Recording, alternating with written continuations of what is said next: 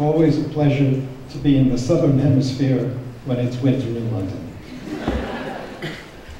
Thank you, Anna Clara, for a heroic task of organizing this meeting. It's very important. It's actually very important.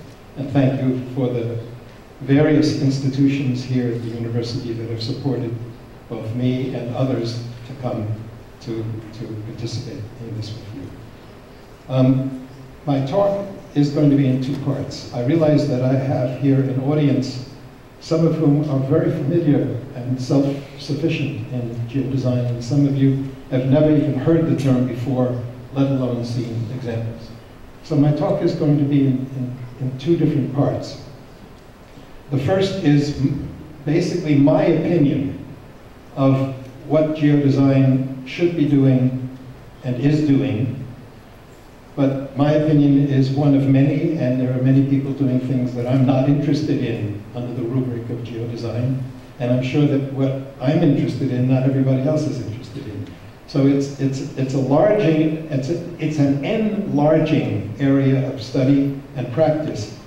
And my view is based on a lot of experience, but it's still nonetheless my view.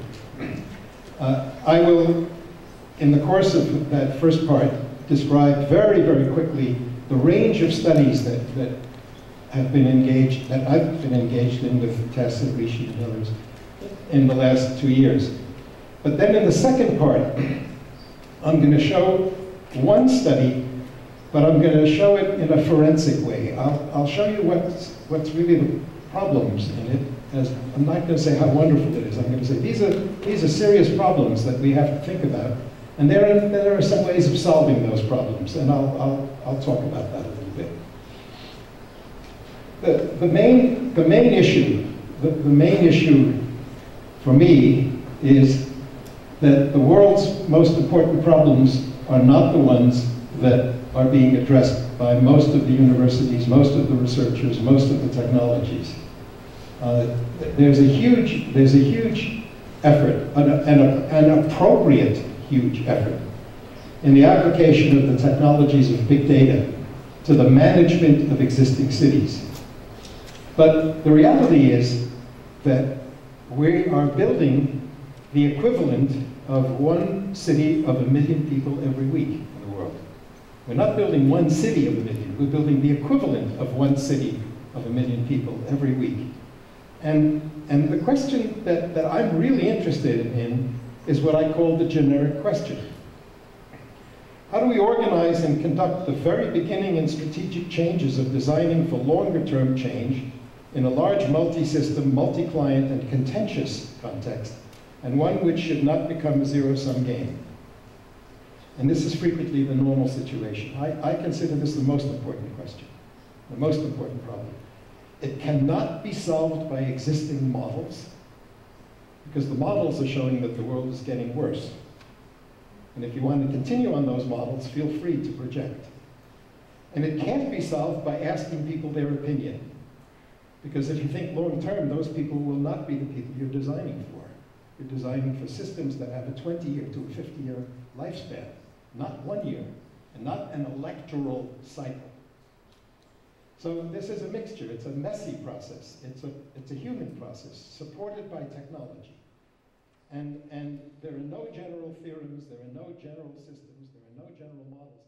It's a messy process of, in my opinion, a non-zero-sum game, which means I don't know everything. I can't impose it on you. I need to work with other people, and we collectively, including the people of the place, have to figure out what to do. But we have to figure out what to do knowing that we're talking about a longer time frame than us. And that's what makes it complicated. The idea of geodesign is not really a new idea. The word was invented in the 1990s by 3 people who didn't know each other.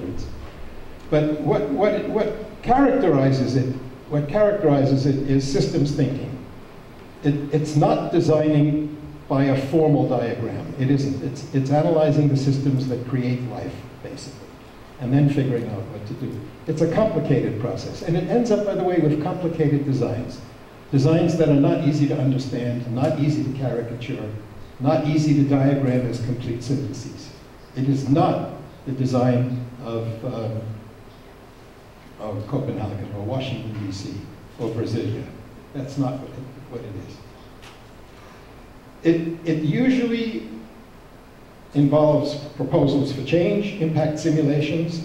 It's informed by geography. The diagrams that create it and the diagrams of solutions vary by geography. Cold places, warm places, rich places, poor peak places, wet peak places, dry peak places. They don't solve the same problems. They don't even define the problems in the same way, let alone solve them in the same way. There's no universal things to copy.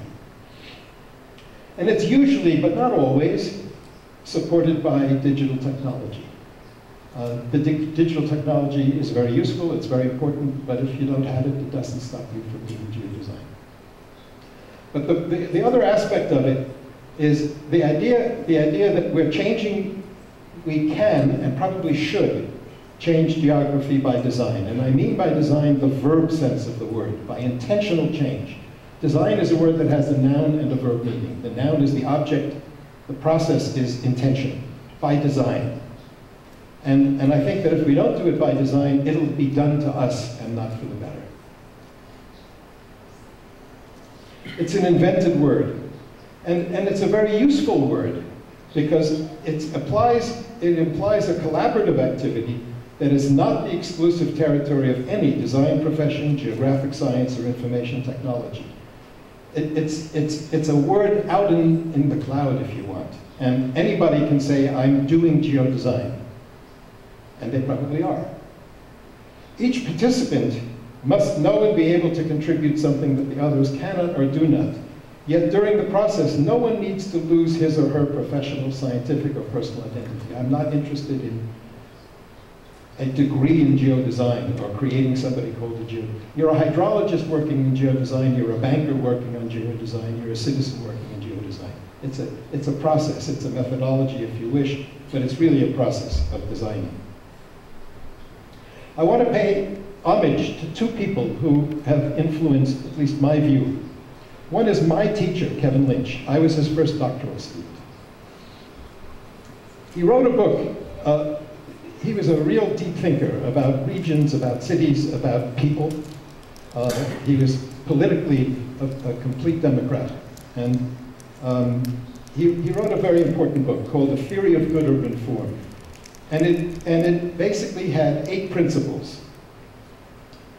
I'm going to read them. You can't read them, but I can. It should deal directly with settlement form and its qualities, and not be an eclectic application of concepts from other fields. In other words, the solutions come from watching and living and seeing the city and the regions and the rural areas. It doesn't come from the adaptation of linguistics. It doesn't come from the adaptation of mathematics. It's its own area and it needs to be studied so that you can improve it. It should connect values of very general and long-range importance to that form and to immediate practical actions about it. In other words, it's not just let's do something now. It's let's think out there and let's do something now. And maybe what we think out there should influence what we do now. That's why the limitation of modeling. You can learn from it, but you can't solve the problem from it. It should be able to deal with plural and conflicting interests and to speak for absent and future clients. That's the limitation of the crowdsourcing. You're asking everybody, except the people who are going to be there during the life of your study. It's a limitation. It should be appropriate to diverse cultures and to variations in the decision situations, the centralization of power, the stability and homogeneity of values, the level of resources, and the rate of change. The world is complicated. They vary these things, the issues that concern stability. And we have to recognize that. Number 6, it should be sufficiently simple, flexible, and divisible that it can be used in rapid, partial decisions with imperfect information by lay persons who are the direct users of the places in question. In other words, if we have simple data and we can use it complexly, we're better off than if we have complicated data and can't explain it. And if we have partial data and make the right decisions, we're better off than looking for perfect data and never getting to the point of making decisions. It should be able to evaluate the quality of state and process together as it varies over a moderate span of time. Heaven always talked about 2 generations. I have had this experience also. What you're doing is you're designing for your grandchildren, even if you're only 25 years old. And if you think that way, most people think that way. If you say 150 years from now, they don't want to talk to you. But if they want to talk about their children and their grandchildren, they'll listen to you.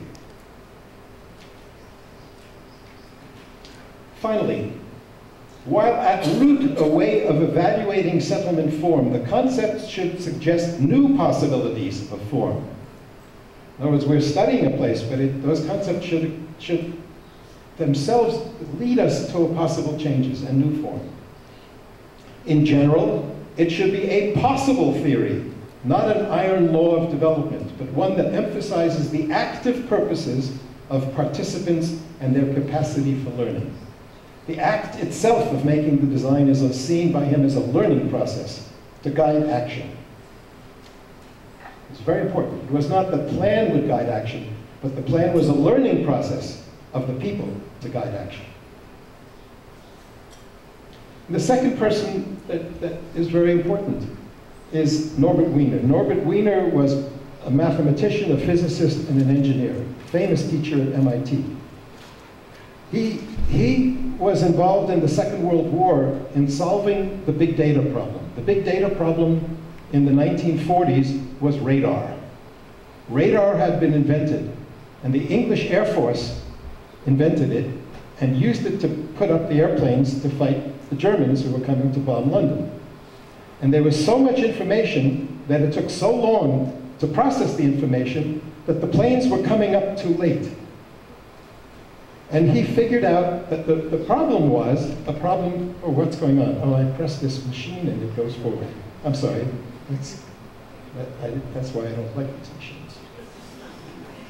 What he said was, the people in this industry, the inventors of the technology and the users of technology did not have a basis for communication. And that he wrote a book called Cybernetics, 1948, very important. And he said that in order to have collaboration, you need communication.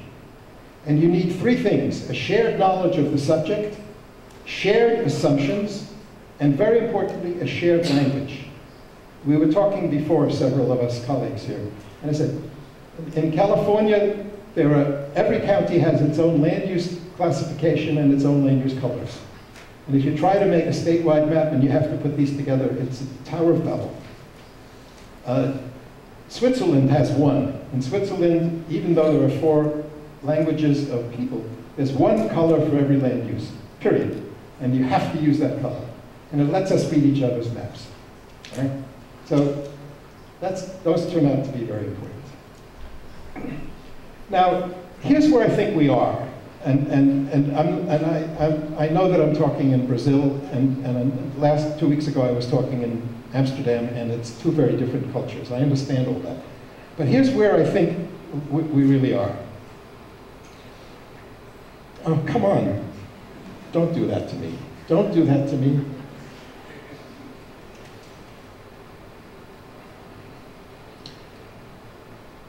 Oh. I need Tess, I have a regular laser pointer in my bag. Could you buy any? It's in the leather thing. If you got it to me, it would be a real blessing, because this is going to happen all night long. I want to go back one, that's it. And now I want to use the laser pointer, and here it is. Good. In a university like this, you have people who study the world. Most of them are scientists. And they study the world in this direction. The things that they learn, they believe to be true, regardless of size, scale, climate, geography. And they're good at it. And what they do is they study the supply of the world, and they try to explain the supply of the world. No. That's what I want. I'm going to use my finger here for the computer slides. Right. And what they do really well is they study and explain the supply of the world. They observe. They observe, they explain. But if they go into the area of public policy, they are normally defensive. In other words, they say, let's protect the supply that's valuable. And all these ideas like sustainability, for example, is a defensive strategy. It's aimed at knowing what you have and protecting what you have that's valuable. I'm caricaturing, I know, but I'm caricaturing pretty accurately. However, if you got 6 scientists together and said, what should we protect, they might disagree. If you asked them what we should do, they certainly would disagree. The bird person would say, protect the birds. The tree person would say, protect the trees. The agricultural agronomist might say, grow more corn, which you can't do when you protect the trees and you protect the birds. So they don't necessarily agree. So these people typically use GIS. They typically use information technologies. They're really good at deciding how much we have and how much we might have. And they're really interested in longer-term management. They're interested in, oh, thank you, Tess. Oh, yeah, thanks a lot. Ah, much better. And they're interested in the long-term management of the globe. And I give them credit. But as they go in this direction, they do less and less and worse and worse. In other words, ask the person who manages water for Brazil what they should do about a flood in your basement. They have nothing to say. So it's really good out here, and they should be praised. The opposite is also true. We have the architects, the landscape architects, the planners, the engineers, the design professions. They're demand-based. In other words, you come to them and you say, I want a shopping center, they'll give you a shopping center. They want clients who want to change things, much more than to protect things. And they're focusing on offensive strategies, meaning strategies to change things, to build more, or sometimes build less. And they work with the people of the place. Their technology is going to be BIM, Building Information Management, which is used in the construction industry. It's very powerful. And the United Kingdom, Switzerland, Germany, and the Netherlands now require every project, landscape or building, to be presented to the government in BIM format in order to get a building permit. So this technology of BIM is going to rule the technology of projects and constructions. Get used to it. If you're an architecture faculty member and you're not teaching your students BIM, they're going to have a short professional career. Their emphasis is on visualization and shorter-term management. They want to know tomorrow morning what the heat is in the building so we can manage the city's heat loss. And as they get bigger and bigger and bigger, they get worse and worse and worse. Don't tell me that the architects as a profession can design Minas Gerais. But legally, they do. Because you come from the Spanish tradition of the 15th century, where engineers and architects have the power, legally, to make plans at territorial scale, something that they're not prepared to do intellectually. It's a huge mistake for Brazil. So the problem is this: they do really well here, but if you get 6 architects together, they're not going to agree. 6 planners together aren't going to agree. 6 clients aren't going to agree. And the problem is, these scales, where the real change is occurring at a public policy and as a project level, is the place where the scientists do the least and worst and the designers do the least and worst, because nobody's being trained or educated to work directly at these scales in a cross-cultural, cross-professional, cross-client manner. I think it's a huge problem, and we need 10,000 of these people in the next decade. The issue here is that at this scale, you need the scientists, you need the designers, you need the people of the place, and you need the information technologists. And the main focus is on the organization of space and time and the strategic design. What I mean by the strategic design, I'll give you an example. When Kubitschek and Costa decided to build Brasilia, they didn't have 50 PhDs doing detailed models on big data. They had a map, they had an idea, they drew a map and a diagram, and they said, let's build the damn thing. All right? What they did was they used little data complexly. They knew what they were doing in their minds. And they made a strategic design decision, which then it took generations of architects and planners and lawyers and people to change. And it's changed a lot, I know that. Okay. But the strategy was the important decision. What should we pick? Was the first important decision. It had several possible sites. I know that. Lucia Costa was a teacher of mine for 3 weeks. And we talked about how did the decision actually get made? And he said, well, we made it at dinner. And on small data. And it's good, it's fine, let it go.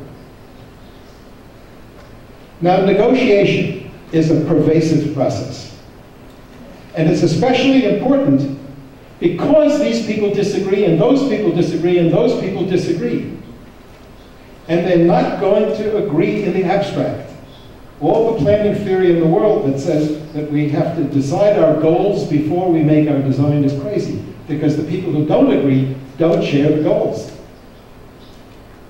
It doesn't work. So it has to be negotiation. And if you look closely at the ideas, the ideology of the contributors, those are negotiations. Let's go to the designers, the scientists. This is the famous Brundtland diagram from the United Nations, 1987. What they basically say is that sustainability is a function of environment, society, and economy. Equally? Everywhere? Surely not. So even if you're a scientist dealing with sustainability, you have to negotiate between environment, society, and economy. And let's take the average architect, Vitruvius. Vitruvius basically said, firmitas utilitas venustas, that you have to be durable, useful, and beautiful. Equally? Surely not. I had a teacher, digression, I had a teacher when I was an architecture student in my second year, and he said, Steinitz, they called you that, Steinitz. If ever you're faced with 3 choices, realize that you can only control 2 of them. And he said, there are 3 things that are important: quantity, quality, and cost. And you can only control 2. If you have so much quantity and so much quality, you don't control the cost. If you want to control the cost, you can either control quantity or quality in some balance. So these are negotiations. They're always negotiations. And if you add the people of the place who don't agree, the technologies which vary, these are the negotiations that are necessary for these people to work together at this scale. And to do that, they need a common language and a common set of techniques. And nobody knows what those are because they are an architect or a scientist or something. None of us knows enough. But if we solve the problem, what's going to happen is the design will move to this side and be managed in a worldwide database. Or it'll be managed for Belo Horizonte in a BIM system for the whole city, which probably will occur within the next 5 years. Technologically, it should be occurring already now.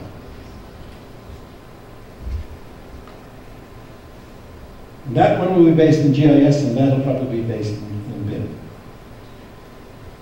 And the time that we have to do that is very short, in my opinion. It's between now and 2050, if you believe the United Nations. Well, I'm interested in that situation. I'm interested in how do you actually design in a contentious process in a contentious environment where everybody's negotiating their own ideas and ideas with somebody else. I've written a book about it, Framework for Geodesign. It proposes questions. There are no models in the book, there are no answers, but there are lots of questions. It's in Spanish, it's in Portuguese, it's in Italian, it's in Portuguese thanks to Ana Clara, who translated it, and it's in Chinese, it's in Japanese, and it's fine, it works. It proposes, color-coded, these people have to get together. The people of the place are purple, the design professionals are orange, the scientists are blue, the technologies are green. And one of the characteristics of this collaboration is you never know who has the ideas. The concept that the architect has the ideas is nonsense. They could come from anybody. The question is what you do with them is important. And they don't agree. And it's never linear. Even though it's presented linearly in a book, the act of designing cannot be linear. You learn as you go, but you have to finish. And it has a workflow. It has a workflow that says each of these groups needs to decide what's important. They need to organize information. They need to understand processes. They need to evaluate. And this can be done by experts or by people who know something or by anybody. Actually, I don't believe in crowdsourcing. I believe in people who know something. And I think that the crowd could know something, but there's no guarantee. And then you have to have diagrams of policies and projects. You have to combine them. They each have a time and a cost. You have multiple designs, and you have to test their impacts. And Rishi Balal has designed a software system called Geodesign Hub that implements that. And it implements it in a way that has been adapted very flexibly to a wide variety of projects because it has no data and it has no models inside. It's a management of information workflow, not answers to the questions. And it's very important that these are the people who are driving the system. We've done, using the software, there have been about 2,000 people who know how to use it, and there's about 100 projects. They're all over the world. Some of the most important are right here in Belo Horizonte. The stuff that we saw this morning was wonderful about the favela projects that Ana Clara students have done with the city and with the favela people. The work that I tend to do is done fast. I work with people, with other people, with Tess and with Rishi and colleagues here sitting in the room in 2 days. I like to get people together who haven't worked together and say, let's take the most complicated problems that we can and see what we can say in 2 days. I've always believed that having more time does not give you better answers.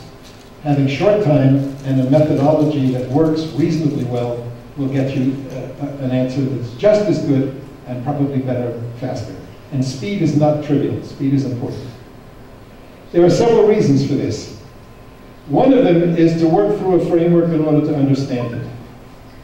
Another one, when applying geodesign, and there's little time and small data. We had a presentation today about what do you do after an earthquake when people have to decide what to rebuild.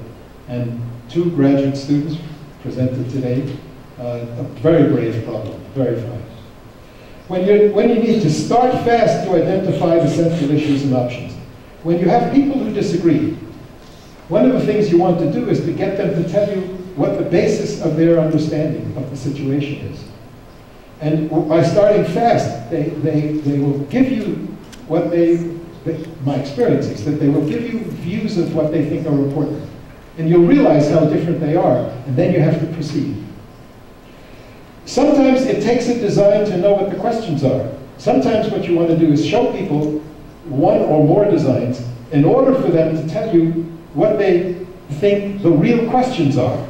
How do they decide what a good design is a very important question.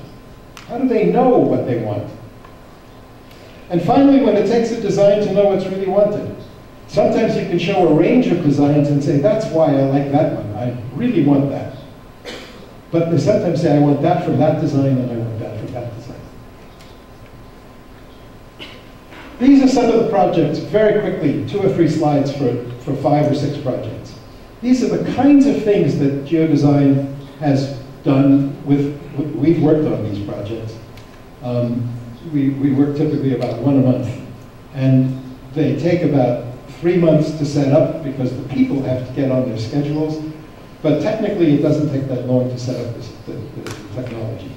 The question here is the city of Seattle, Washington, which is very proud of its sustainability laws. And the question is, will the sustainability laws be valid in the year 2050? So what was happening here is a river basin in which one of the tests of sustainability is, does it still involve the life of salmon? Do the salmon fish still go in that river in the year 2050?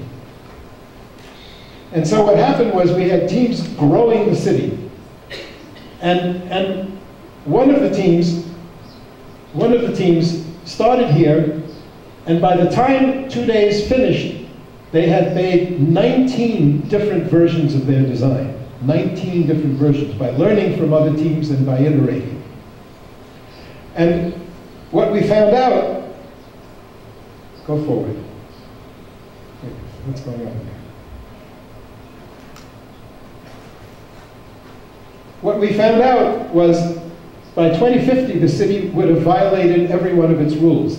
And in order to change, they have to invest in high-density living along transit corridors and change all the zoning options from the city. And they refused to do it. So we told them it's not going to work. This is what you need to do, and they decided not to do it. Life goes on. This is Hampi. Hampi in the 15th century in India was probably the 3rd largest city in the world. And Indian tourism is doubling very rapidly. India is getting rich. And Indian tourism in India is a huge growth problem. And this is a workshop in which Rishi and I were in London, Prashant was in Davis, California, and Mohan and 20 people were in Bangalore, and we ran the workshop from London in Bangalore, because it's all web-based, and we don't have to be in Belo Horizonte to run a workshop in Belo Horizonte. All right? And so we had 6 teams: ecology, heritage, international tourism, local village life, local village tourism, and the state government, each making plans and then negotiating a final plan. And we did that in 1 day. In 1 day. This is Savannah, Georgia. Rosanna organized that study.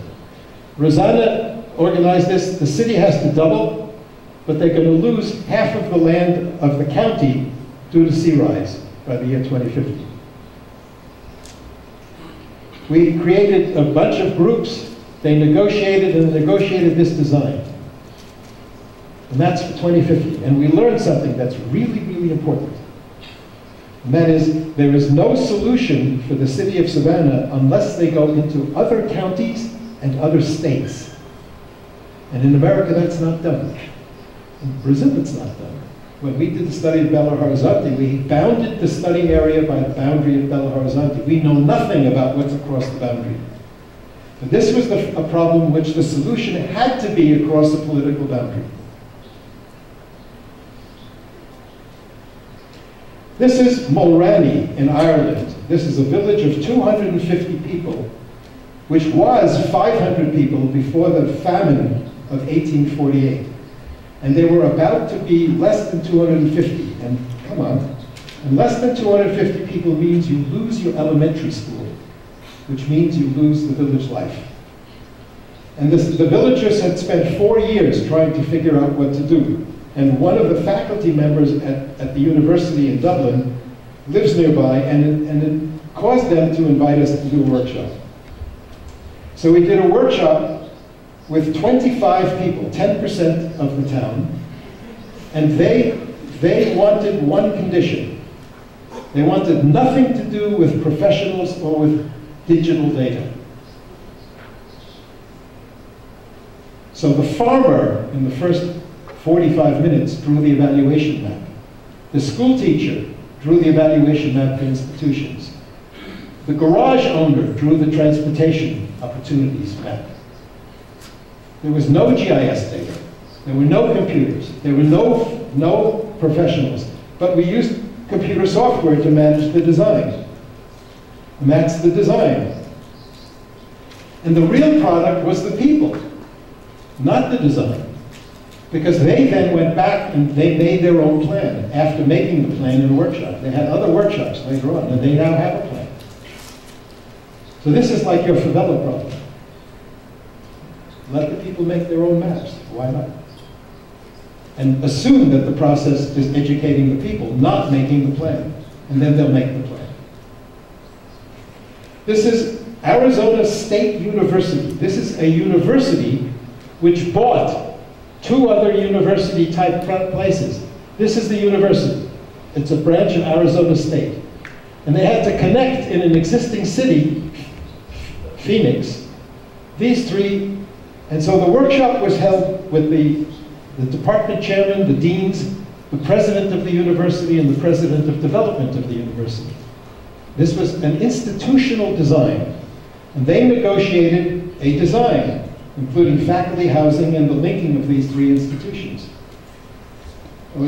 How do you triple a university? How do you organize it? This was 1.5 days. This is me teaching faculty from 12 African universities how to use the software. And the problem was, let's triple the university that was our host, which was the Agricultural University of Kenya. This is the most interesting one that we've participated in. This is a small town in rural Utah where we did a project, and one of the faculty members was approached by a high school geography teacher who said, can I use this technology with my 13-year-old high school students? And she said, yes, we'll teach them how to use it. So, in 9 hours, 60 13-year-olds made a design for their town to double it. They built the models, they built the designs, the diagrams, they made the designs, they made 2 versions of the designs as farmers, environmentalists, developers, and older folks. And their product was a 3D Geodesign hub showing where they were going to grow their town. And I liked working with nerd software. I really liked how interactive it was. Wait. We got to help influence something. I enjoyed how seriously we were treated and that our opinion mattered. We got to design and think for ourselves. Why not? And do they do any differently than graduate students?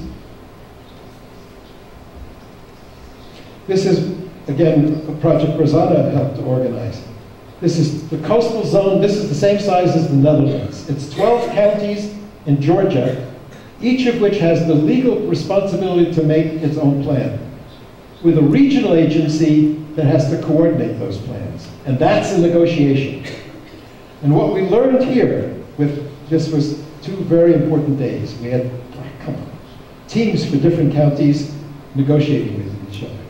What we learned is that if we built a network of conservation, a green infrastructure, for an area the size of the Netherlands, today, with today's values and today's data, we would be making a huge mistake. Because the network is going to be changed by sea rise and by development. And if we know about development and we know about sea rise, we would buy different land. It's a very important question. What's the time of your design? Kevin Lynch wrote a book called What Time Is This Place? But what's the time of your design? Is it tomorrow morning? Or is it 2050 or 2030? And the design will be different depending upon the time horizon. And this is Yosano. Yosano is a city in Japan that's going to lose half its population in the next 20 years. The Japanese problem is the declining population, not the growing population. And this is, oh, come on. And this is a project that ended in a 3D city engine animation showing what the city could be if it had half the number of people. Come on. Go forward. Why is that not going forward?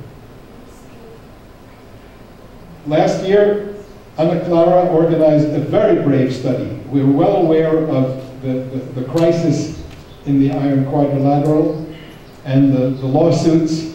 We're well aware of it.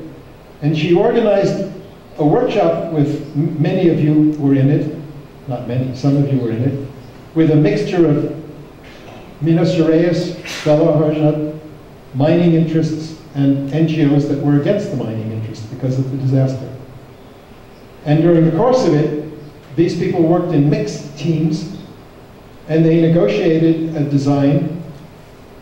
Oh, come on, what's going on here? What is going on here? Excuse me for a minute, I'm not sure what to do. I'm going to escape.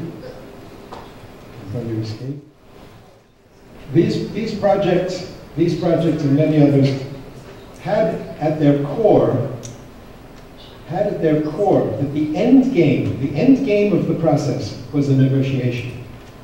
And now I'm going to enter the second part of my talk, which is 7 o'clock already, and it's going to go really fast.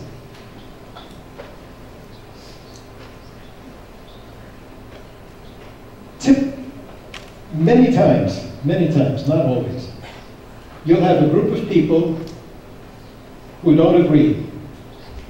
They'll create a team for geodesign.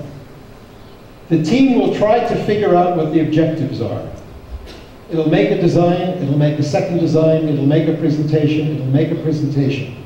This is very, very typically the way planning bureaus work. A group of people responsible for making a plan, a group of clients who don't agree. You try to get them to agree, you make a plan, and then you spend a lot of effort to present the plan and try to convince those people that you've got a good one. That's really typical. The problem is that they have nothing else to compare it to. They really don't know whether it's a good plan. They'll never know whether it's the best one you can do. An alternative, which is very common in Europe, is you have a team of people who disagree. One of two things happen. You either get a group of design people, or planners, or whatever they are, and inside a company, Siemens, for example, or IBM, or any of the, or Arab, or you name the large, or AECOM, the large integrated companies. They may create small groups to make alternatives. And they might take them to the client, and the client might say, no, yes, maybe, no, maybe, no. And you carry 2 or 3 forward, and then they say, I like that one. That's very common. That's a competition model as well, if you run a project by a competition. The problem is, if they pick this one, is there nothing in the others that was better than something in the one they picked? And the answer is there probably was. As the project gets bigger, the likelihood is extremely high that there's something in the second and third best design that's better than something in the first best design in a competition. So collaborative negotiation takes a different attitude towards how do you make the design. The first attitude is that every one of the colors that disagrees deserves its own design. So you try to figure out who are the conflicting groups, who are the interest groups. 1, 2, 3, 4, 5, 6, there could be many. And each one of them makes their own design with their own team. And during the course of making the design, There are presentations in which they can share and negotiate informally by saying, well, I think your shopping center is better than mine, but I think my hospital is better than yours. So why don't we make an agreement? I'll take yours this one, you take mine this one, and we'll both take her road, because her road is really better than our road. And all information becomes public rather than private property. Everything becomes public property, shared by everybody. And then you figure out how to get people to agree to work together. And we use a sociogram. I'll talk about that in a couple of minutes, really quickly. And what it does is it organizes bilateral discussion and bilateral negotiation until you finally end with the design. And the difference is that these people are involved in the process, at a minimum of negotiation, at a maximum of doing the whole design. So they know that the design is developing toward their interests. It's a very different view, and it's why geodesign seems useful. This is the oldest suburb of Sydney, Australia. Downtown Sydney is here. Captain Cook came to Botany Bay here, and I'm going to go very, very fast. And I'm going to skip some slides. The why questions. Well, Sydney is going to grow from 4.7 million to about 8 million. I picked this case study because it's roughly in scale, and it's roughly in scale with Puglia. So it's a city that's going to double by 2050. And the city does not want to grow outward. It wants to consider the possibility of growing upward. In this area, in the area that we're going to work on, an existing built area, they want to put 180,000 new units of housing for 360,000 people. They're going to double the population.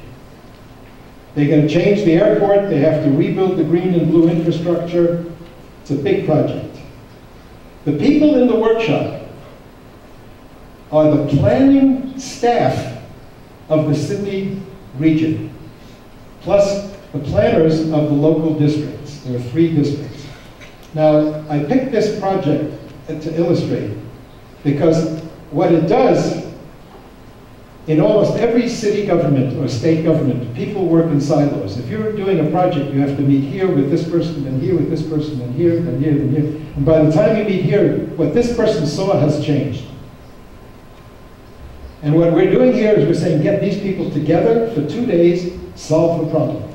These are all people who know each other. Theoretically, they work together, but in practice, they work separately.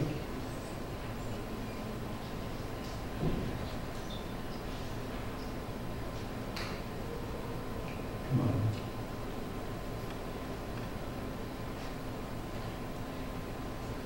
The issues are green infrastructure, blue infrastructure, tourism, education, commerce and industry, high-density housing, middle-density housing, vehicular transit, and pedestrian and bicycle transit. And what's interesting is that this...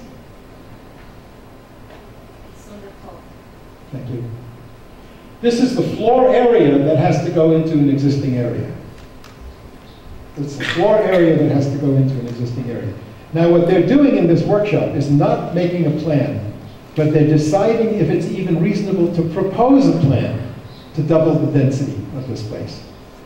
It's their own internal study. It's not a plan for the place. There are no people of the place, except the planners of the place.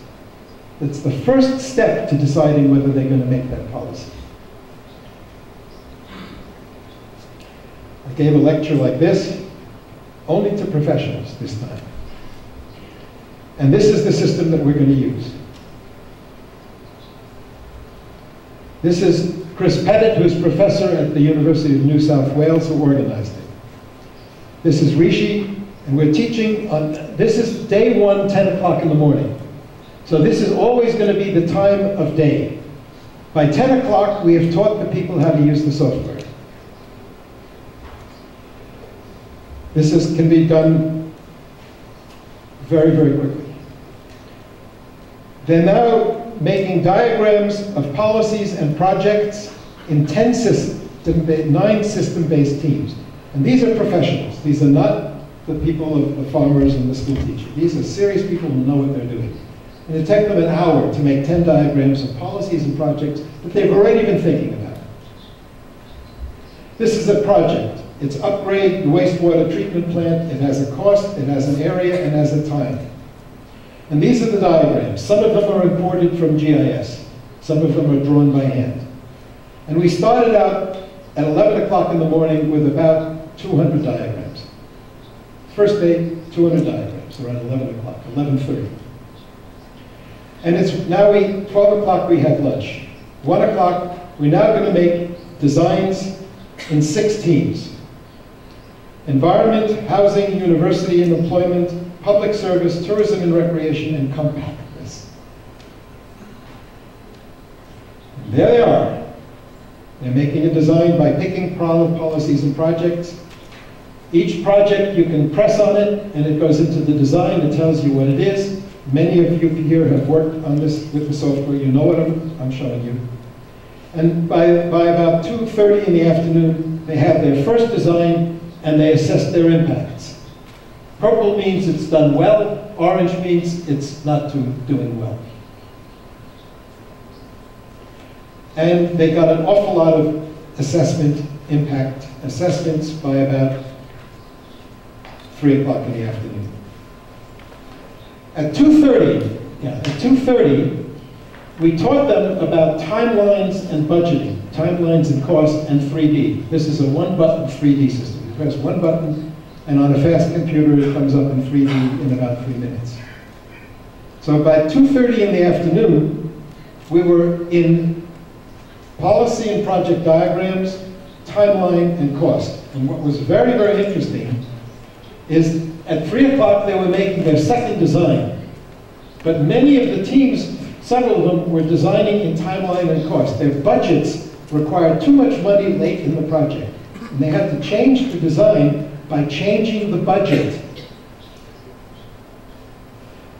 That's really important. Because if you want to make something that has to be paid for over a long period of time, you better have a budget that looks like this, not one that looks like this, because you're not going to get the money back. So this was the first design, and this is the second design. So look at the differences. So by 4 o'clock or 5 o'clock in the afternoon, we had a second design by each team. And now it's day 2. And it's 9 o'clock in the morning. And at this time, we're telling the teams, make version 3, but talk to people because you've seen their design. Everybody has everybody's design on their computer. Go to a place you can see everybody's design. So this woman here is talking to this man and saying, we want you to give me something from your design because it's very good. Tell us which diagrams you used. He tells them. Because in the end, you want people to coalesce around diagrams. And this is version number 3. Now, this is the important part of my lecture, and I'm not going to talk for more than about 10 more minutes. This is a dashboard. It's not a dashboard for one design, it's a dashboard for 6 designs. And the problem is this. This is, in my opinion, the best decision model. This is the best design. This met the program requirements the best. This was the best on environmental impacts, and this was the least costly design. The question is, which is the best design?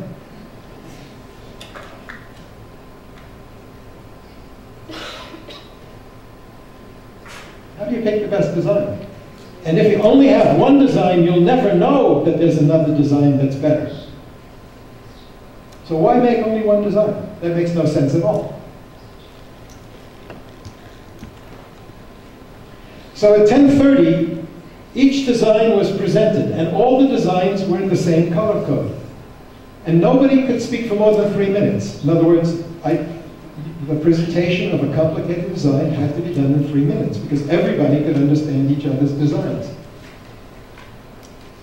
And now we're showing comparison tools and negotiation tools, and we've built a whole bunch of them. For example, this is the combined analysis. This is everybody's design, every diagram of policy and projects dumped on top of each other. And if these colors represent the same colors as the color code, you know they agree. They agree, they agree, they agree. They don't agree here. They don't agree here. They agree, they agree, they agree, they agree. They don't agree here. They don't agree here. I can tell by the colors if there's disagreement. So maybe we have half the problem solved. We agree on it. And we only can focus where the colors are muddy.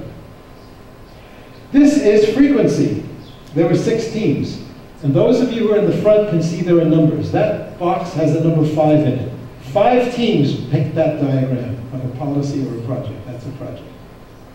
And the software allows you to say, show me the diagrams that all 6 teams agreed. 5 teams, 4 teams. Show me half the teams agreeing. And it'll build a design. It takes a second or 2. But this is a sociogram. A sociogram was invented in 1934 by school teachers who wanted to sit students in school next to their friends. So they asked each student who your friends are.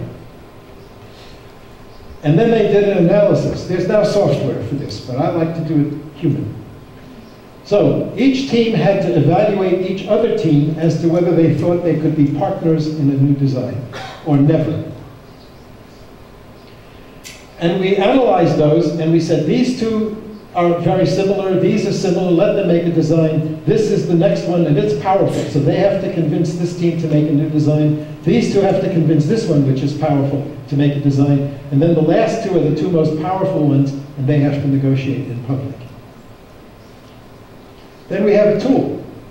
2 designs, these are the diagrams. You can take that design and show any land use. This is the housing pattern, so they can just say, this project is different. Yes or no. This project is different. Yes or no. Maybe I give you this one, you give me this one. And they build the design. And this is live. You press that button, it goes in. You press that diagram, and it goes out. So there's the first design negotiation. This is the public one. At 3:30, it's in public. One team, the other team. They agreed, before they began, they agreed on these diagrams. They were in both designs. Then they're negotiating, system by system, project by project. It takes an hour to an hour and a half. And finally, the last decision is where the metro stop should be. And that's the final design. That's its impacts. That's its cost. That's its detailed impacts. That's its budget. Public money, private investment, and build-out. That's a very good budget line. Public money for infrastructure, build it, public investment and private investment for housing and other facilities, and it builds out. And this is a video that I don't have time to show, but these are interconnected. This is a timeline. I'm sorry, I'll go back. This is a timeline, and I can demonstrate it in the video. As the place grows, the budget, projects get built or not, and the budget changes. And it can be used as a management tool. That's the final design. And this is based on small data, used complexly, and it tells you where the priorities are for new green infrastructure. And then somebody else in another technology has to design it in great detail. But that's the priorities. That's the project that then has to become 150 projects for architects, planners, landscape architects, and lawyers. We do have the ability to tell you who did what and when. Of the 200 projects that we began with, not one original project was in the final design. Not one. We had 400 diagrams by the time we were done. And the final diagram, the final design had about 100 diagrams. These are the bottom line. Did you find green is good and blue and red is bad? Did you find the process difficult or easy? Most people found it relatively easy. How well did your team's interest, how well were they addressed and included in the final design? This is important. Most people felt they were listened to and that their ideas were incorporated. Maybe by somebody else, by the way. Do you agree with the final design? No, not really, but mostly yes. But this is the question that we found very interesting. Which tools did you find most helpful or influential? Number one, the negotiation process. Number two, the tools for comparing different designs that we could borrow from each other. I want to end with this. It's important, I think. I wrote this in 1999 on a piece of paper that I kept. 1999. Designing a scenario-based study of alternative futures is an art. It requires judgment. It is not a science, although it depends on science. There are no perfect formulae, but there are methods. There is no universal toolkit, but there are tools. You cannot copy an example, but you can gain experience. Thank you.